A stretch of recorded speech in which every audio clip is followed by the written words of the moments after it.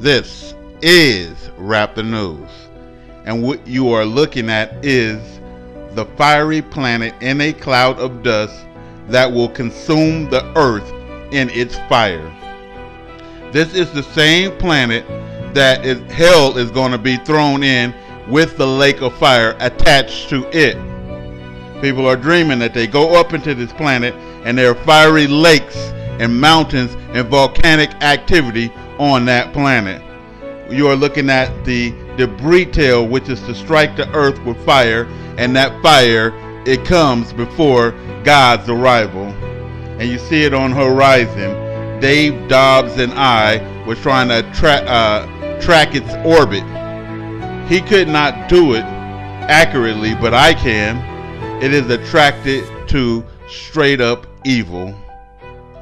The end. If you look in Genesis all the way to the end, this thing called the overwhelming scourge comes in at the height of man's wickedness. The time of the Gentiles is the height of the Gentiles' wickedness here on this earth.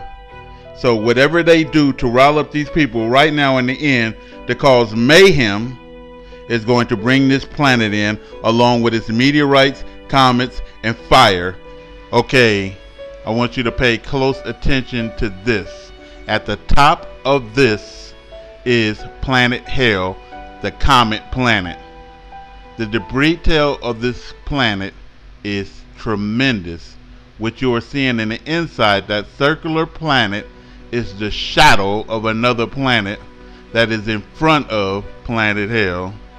100% you're seeing the debris tail behind this planet, and that planet right there is what they call the sun halo. To not scare you, we have never seen sun halos before. It's supposed to be rare, but it ain't rare. It's a planet out there that we cannot see. God is not allowing us to see it, but it's there. And so this is truly amazing to see with your own eyes. And now it has arrived, and according to some, I didn't say me, some, that we are to go in this debris tail in a couple of weeks.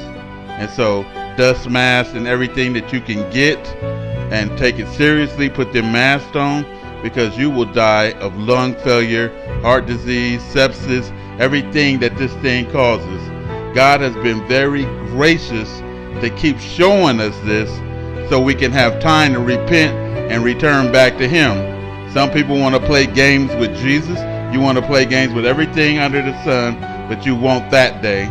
This is Wrap the News.